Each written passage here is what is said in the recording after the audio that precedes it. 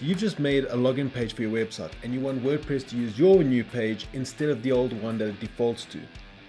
In this video, we're not going to install a plugin, we're going to use our own custom code that we'll insert into our website. So let's put a timer down, we're going to do this in under 3 minutes. Okay, so here in the backend, what we're going to do is we're going to go into our themes functions file. But if you're like me and you like using plugins instead of editing the theme functions file, just put this code inside your own plugin and it'll work the same. Okay, so let's hover over appearance. We go to theme file editor. So we can do this inside WordPress. It's very awesome. If you're doing it in the plugin, just quickly go to plugin and then plugin editor. So here in the theme editor, we're going to go into the theme functions file.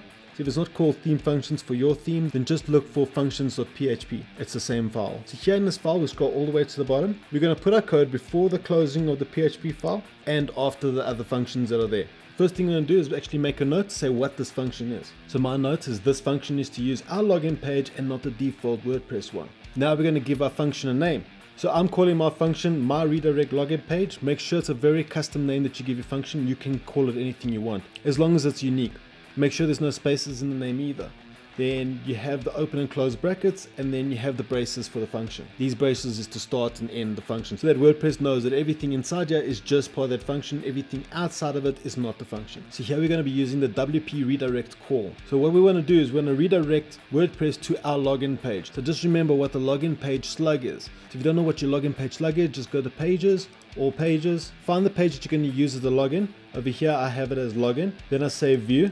Then you can see my login slug is just the word login. So whatever your page's slug is, just use that. Okay, so the first thing we're going to say is we're going to use the home URL. We're going to have our second pair of brackets. And inside this bracket, we're going to use that slug of the login page. And that's it. That's our function. So now all we have to do is add the action to make WordPress use our login page. So what we're going to say is add action. We do our brackets. So inside this action, we're going to be using the call logging form login. And then the second part of this action is we have to use the name of the function that we just created.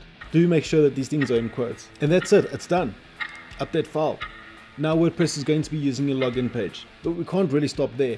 If people want to register on your site, you're going to have to do the same thing for the registration page, because that's a different call completely.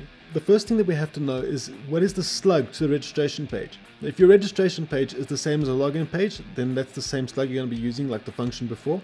Otherwise, just quickly get the slug to your page. Let's start off by adding a note to say what this function is about. My note is this is to direct registrations to our custom page. So now again, we're going to start off with a function and we're going to name it something unique. So I'm calling this function my redirect register page. And again, we're going to be using the WP redirect. So again, inside WP redirect, we're going to be using the home URL and then the slug of the register page. In my case, it's just register. Now that we have a function, now we need the action to redirect WordPress's registration page.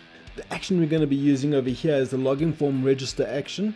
And then the second variable is to use our function name for the redirection. Now all we got to do is update the file and we are done. From now on, WordPress is going to be using our login page and our registration page. Just remember your login page slug might be a little bit different to mine, so just make sure that you're putting in the right one and not copying my code completely. If you do have a problem with this code somewhere, then that's definitely going to be where the issue is. And we are done. Very quick, huh? I hope you liked it, and I'll see you in the next one.